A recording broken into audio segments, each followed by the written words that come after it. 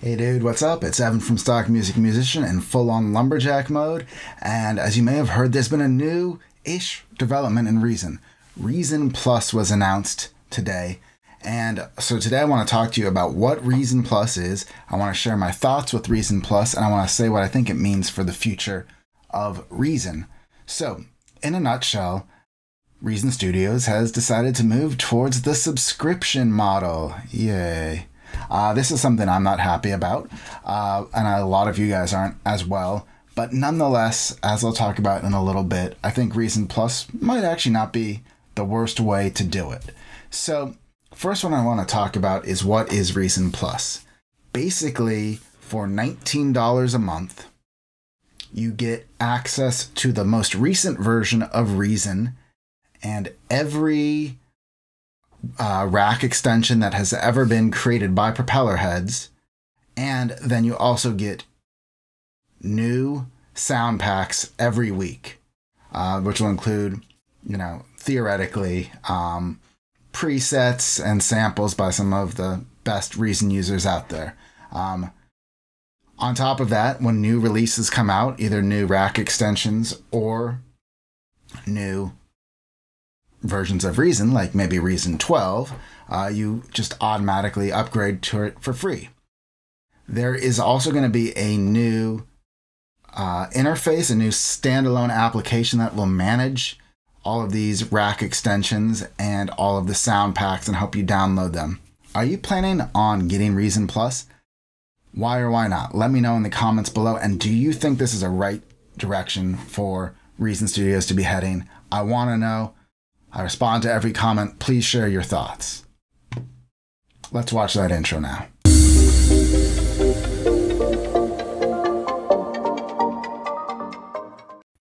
So for $20 a month, or it's a little under $20 a month, that comes to $240 a year. And essentially this is Reason Suite for $240 a year, plus monthly samples or weekly patches and new rack extensions as they come out, and updates to new versions of Reason.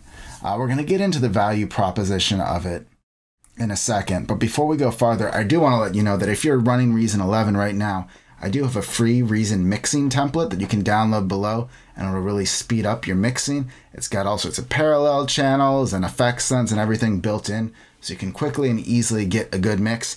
Download that there below. So, first, let's talk about the value proposition of Reason Plus. I think it's actually not the worst idea, especially for young producers that can't afford everything, to get, for $20 a month, to get new bits and pieces and to have everything all there. That's not so bad. I think Reason Studio was like $600, so that's now been discontinued, but this is basically 3 years of that would pay for this. The only difference is that Reason Studio was yours to keep, whereas this, the minute you stop paying, you lose access to everything. If you've previously purchased anything you previously purchased, whether it's Reason 11 and any rack extensions for Reason 11 are yours to keep forever. It's just everything that you get additional through Reason Plus. So for $20 a month, you look at a site like LoopCloud or Splice or something like that, where they sell access to a bunch of samples for like $5 to $10 a month. And, you have that plus access to Reason and free updates. I think in terms of price point, it's about right. And I don't think it's just like definitively a bad price.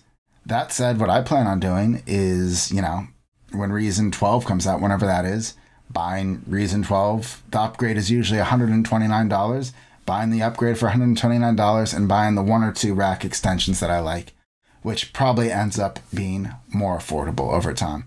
But I don't think this is totally out of line with the value that you'd be getting.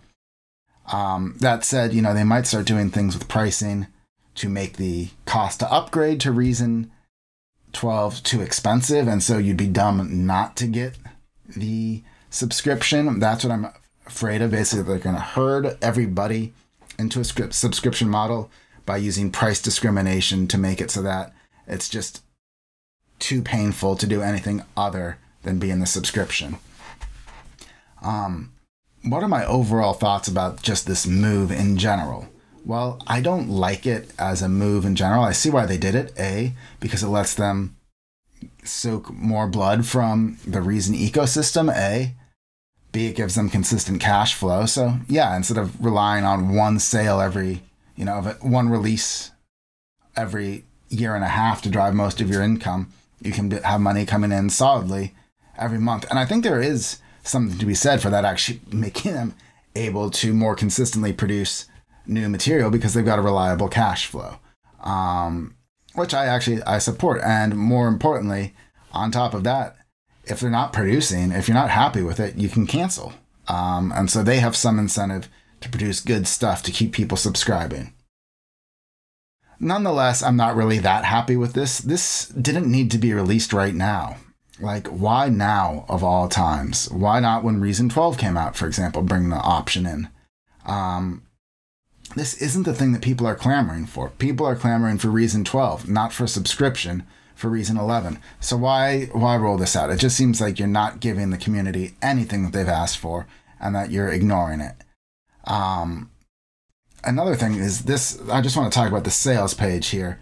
I do not like this sales page. I think it's both offensive to long-time Reason users, and I think it's also sort of shows where their heart is, which is in the direction of the rack, using Reason as a plugin in other DAWs, as opposed to making it a great DAW on its own. So, the first thing they say is using Reason as a rack. The rack and Reason. That's the first thing they're highlighting. What is the rack? They're constantly pushing the rack. Can I use the rack? It's not till you get to the bottom where they say, oh, enough about plugins. What about Reason as a studio?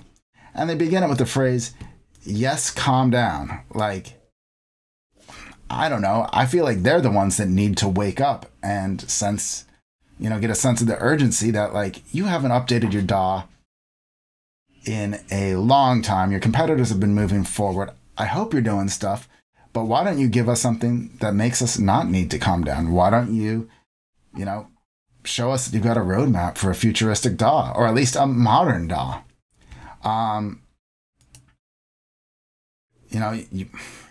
Then down here, shut up and get me started. I don't know. I just don't feel like that really sounds right. But it is cool. The sound pack thing, you'll be able to, explore lots of different Reason packs. I don't know how much value each one is going to personally contain, but I think there's something unique to be said about creating sound packs that use, combinators and built-in Reason effects to create sounds. That's something that's just not on offer elsewhere, and I think it's a unique value proposition that they can do that makes it interesting to me. And I haven't explored that many Reason packs in a long time. I've just sort of gotten generic sample packs or plugins. So I think this is kind of a cool idea that, like, hey, we actually are going deeper into the Reason sound, although it's the Reason sound via the rack. And then you also have the instruments and effects. It's basically everything that Reason Studios has ever come up with. The bass instruments, as well as, Friction, Radical Piano, Scenic, Complex One, the Oomph stuff, Parsec, Layers. So it's basically Reason Suite with Friction added in. All the modern effects, including Pulsar and the rotary speaker. And then the player and MIDI effects. And the typical utilities. So basically this is allowing you to get Reason Suite cheaper. But if you've already bought Reason Suite, then this is kind of a slap in the face because you went all in, purchased something for a lot of money, and now it's not being supported anymore. So that's not great. I also want to let you know that if you are a Reason owner, then you can get this for only $10 a month, I believe, for the first year. So that is sort of a little gimme to get you into this. Will I join this? No, I probably won't, to be honest. There's nothing here that compels me, but I'm not outraged by the idea of the concept. I just think that, like, I'd like to see some good faith efforts that they're doing other stuff, and that this is not just a cynical cash grab from users.